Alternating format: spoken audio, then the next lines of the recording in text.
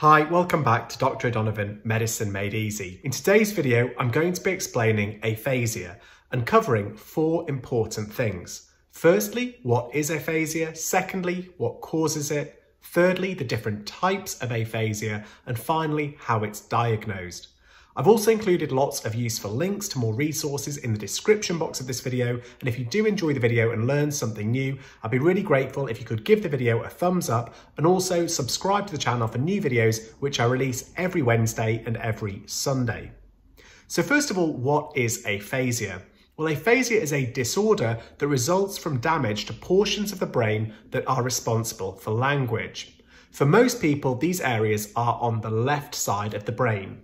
Aphasia usually occurs suddenly, often following a stroke or a head injury, but it may also develop slowly as a result of a brain tumour or progressive neurological disease. It's therefore important to note that aphasia is not a disease in and of itself, but rather a constellation of symptoms concerning difficulties with expressing or comprehending language that could be due to multiple different underlying causes. So what causes aphasia? Well, as I've already briefly covered, aphasia is covered by damage to one or more language areas of the brain.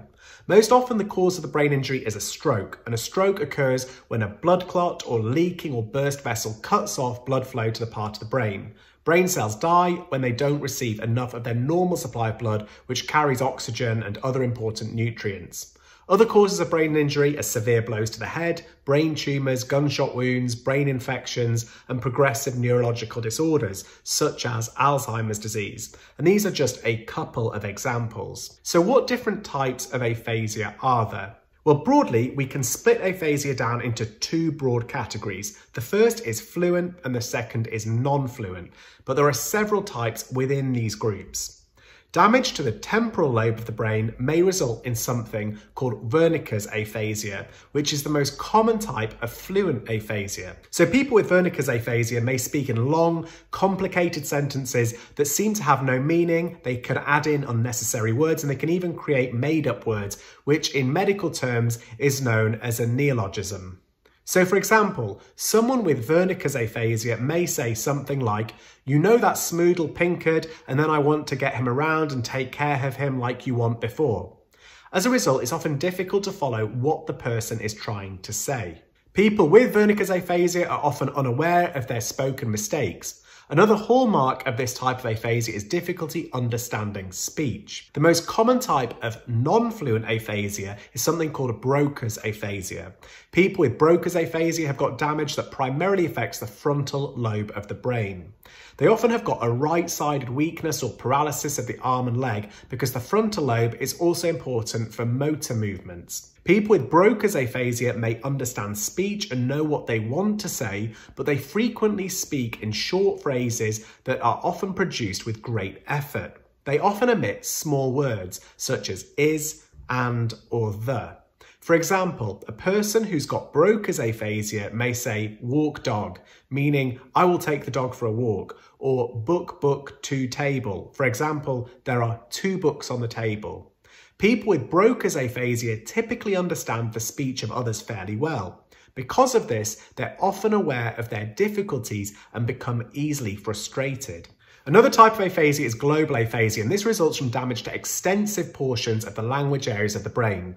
Individuals who've got global aphasia have got severe communication difficulties and may be extremely limited in their ability to speak or comprehend language. They may be unable to say even a few words or may repeat the same words and phrases over and over again. They may have trouble understanding even simple words and sentences. There are other types of aphasia, each of which results from damage to different language areas within the brain. However, here I've just given you a brief overview of some of the common ones. Some people may have difficulty repeating words and sentences, even though they can understand them and can speak fluently. This is known as conduction aphasia.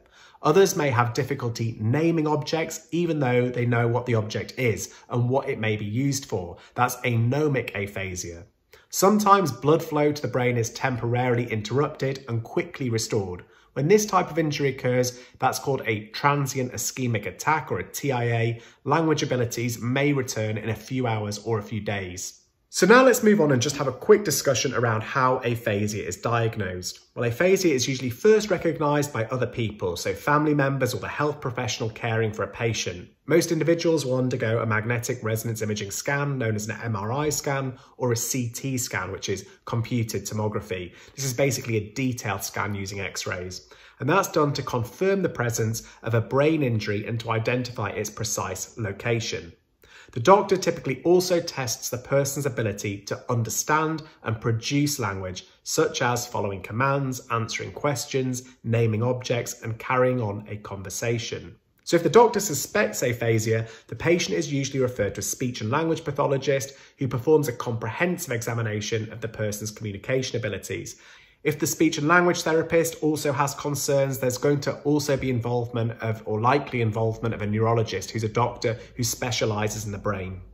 So I hope you found the video useful and you learned a little bit more about aphasia, some common causes and what it might mean for a patient. If you did enjoy the video, please give it a thumbs up, subscribe to the channel for new videos which I release every Wednesday and every Sunday. And if you've got any questions or comments, please leave them in the comments section below and I'll be sure to get back to you. Once again, thanks for watching. I hope you learned something new, and until next time, bye.